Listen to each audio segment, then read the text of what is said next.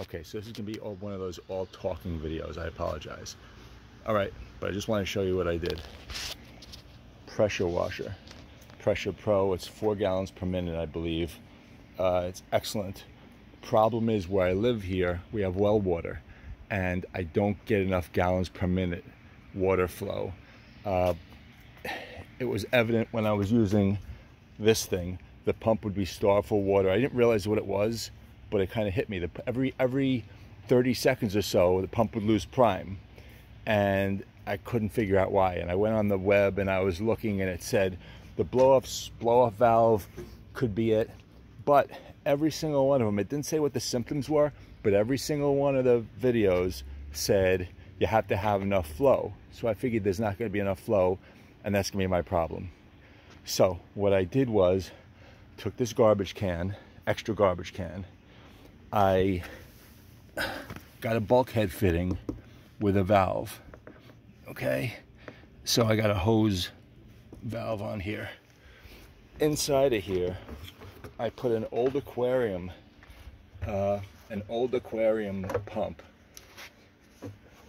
and I screwed it right in to the bulkhead fitting. It has like MPT threads, so I screwed it right in here. So what I do is I fill this up with water. It's like an auxiliary tank. I put the hose into here. So now let's say I'm getting 3.5 gallons per minute with my well pump. This thing is full of 40 gallons of water. I put the hose into here, and then I run the hose, I plug it in, and I run the hose from here to the pressure washer. And that gives me enough water for this thing to work like a champ. So basically it's like an extra reserve. I believe that the guys who do this for a living with the big tanks and the truck, that's basically what they do. They have a gigantic tank, and they take water from the customer and they refill their tank, but they pull the water out of their large tank. So they can probably get 6, 7, 8 gallons a minute in the commercial units they have. Like I said, the symptoms for this were every 20, 30 seconds or so, the pump would actually kind of lose prime and the pressure would go way down, and then the pressure would build again and it would work for 10 seconds, then the pressure would go down. So if that happens, you're not getting enough water flow, and you have to make something like that. All right? Like I said, sorry it's all talk.